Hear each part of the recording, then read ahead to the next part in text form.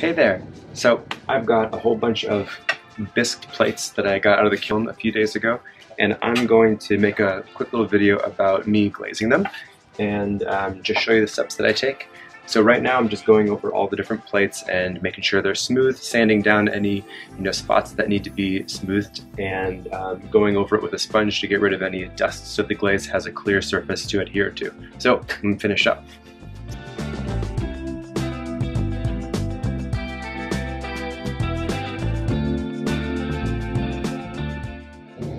Oh, I should also note, whenever you're sanding your bisqueware, it's really important to make sure that the area that you're sanding is wet.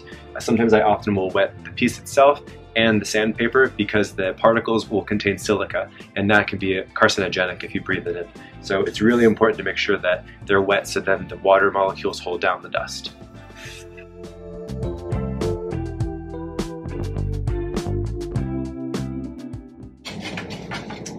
Alright, we did it. So now I'm going to start glazing these, and I'm going to be using two different glazes. For the moment I'm using some commercial glazes from Spectrum Glaze, and the two glazes I'm going to use are called Textured Autumn and Textured Mossy. So I'm going to probably do the Textured Mossy, which is a green, on the smaller plates, and these two are these are the same style plate, but they're about a ½ inch difference. So I'll be doing the Autumn on this set of them. So let's get started.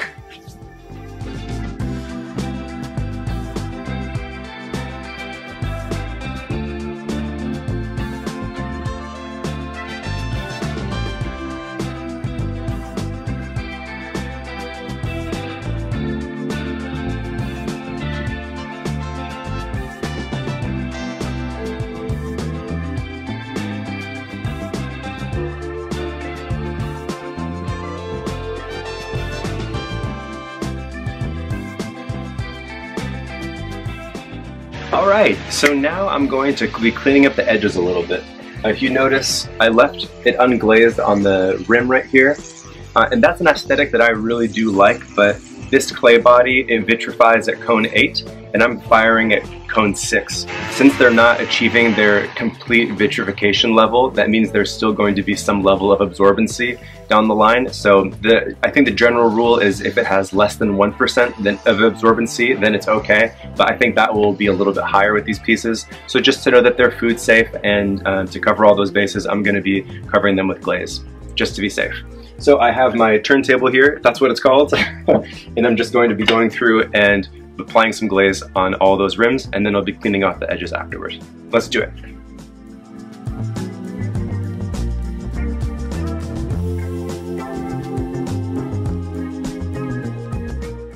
Alright, so now I've finished touching up all of the rims of the plates, and now I'm going to clean up all the sides.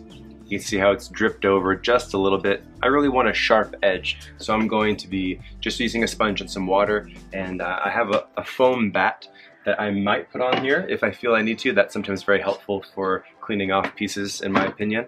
And after that I'm going to just do some fettling. So you see how it's a little bit uneven there. I'm going to just be rubbing those so there's smooth edges to help get a more clean finish for the glaze, because if you leave those marks, sometimes you'll have it's a higher likelihood that those impressions will come through the firing in the glaze, which sometimes is nice, but for this set of dishes I think I want to try to make those smooth. So I'm going to clean those up now.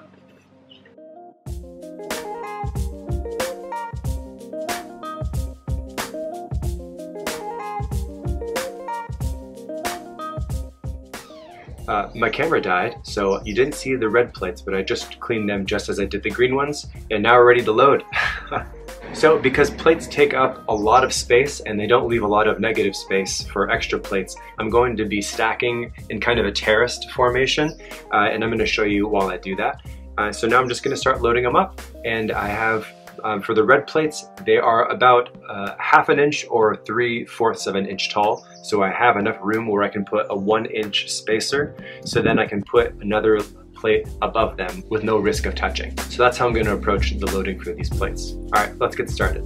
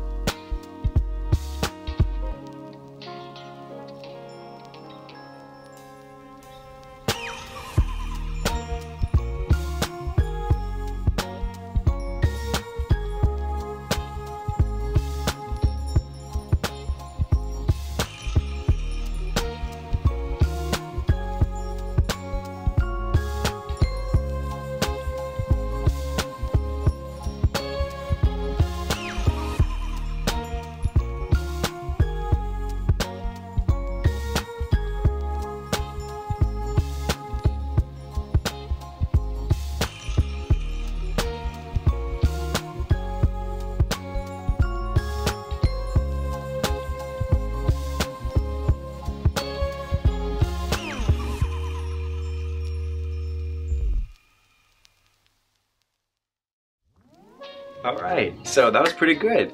Got some really nice results out of that firing.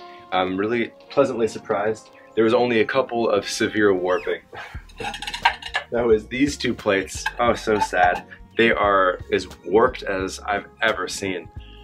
But that was a good lesson also because it was because these two were balanced on the stilts in a way that they weren't supported on at least 3 points. So they were, it makes total sense. Yeah. Anyway, I guess I can keep these for, you know, a Mad Hatter's tea party or something else that feels appropriate. But most of these just came out really nicely, really even finish.